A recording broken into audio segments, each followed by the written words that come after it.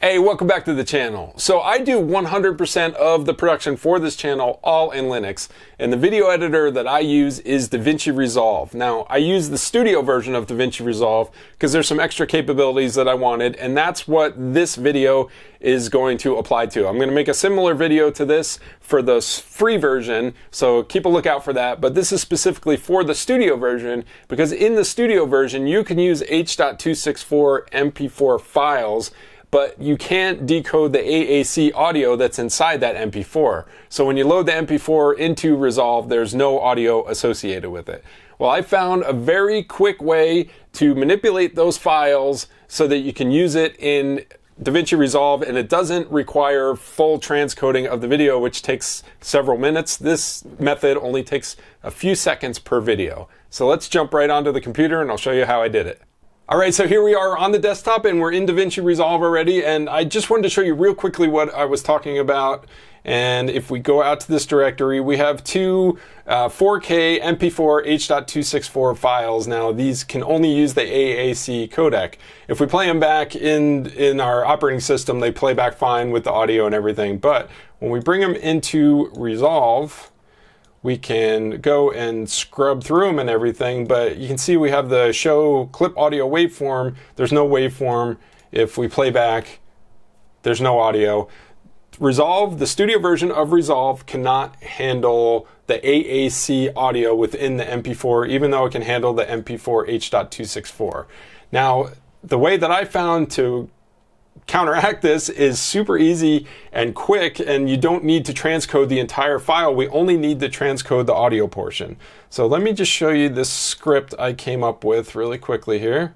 And I apologize for my poor scripting, etiquette or whatever. I am not a scripter. I just kind of hacked this together from stuff that I found online. So basically all this does is it's going to create this original directory, and what this script does is after it's done converting the files, it copies the original into that original directory so that you have those. And if you ever need to get back to the original media with the AAC audio, you still have access to that.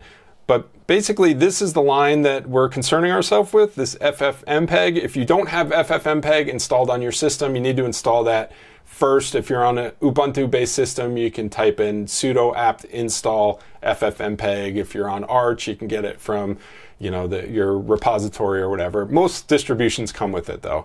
So what we're going to do is we're going to convert the audio codec. That's what this acodec stands for. We're going to convert that to PCM16, and just about everything can read that, including DaVinci Resolve. Now, you can't put that inside an MP4 because MP4s can only have the AAC audio, so we need to convert this to something, and we're going to copy the video codec. So we're just basically unwrapping that MP4, taking that H.264 out of it, and then we're going to wrap that up as an MOV, because MOVs can support different types of audio rather than AAC. Now, because we're just converting the audio and we're only copying the video, it's super quick and it doesn't take as long as a full transcoding of a video.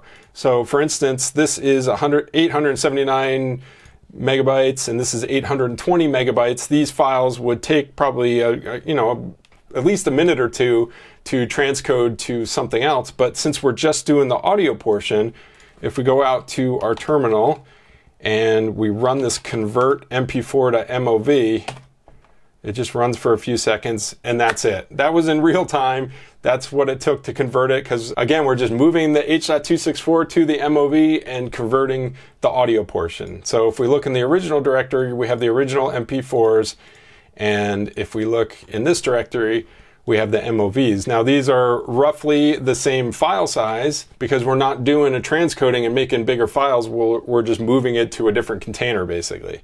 And now if we get rid of these MP4s and we load in these MOVs into Resolve, we can see that we have our full audio waveforms. We can play them back. The audio's there.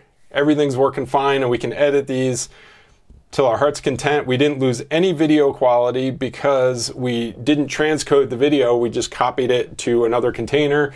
We lost a tiny bit of audio quality by converting it to a PCM audio. But honestly, if you're doing something like YouTube, you're never going to notice that anyway because of the compression with YouTube. I'll have this script available if you want to download it, and you can just run it on your files in your directory, load them into Resolve Studio.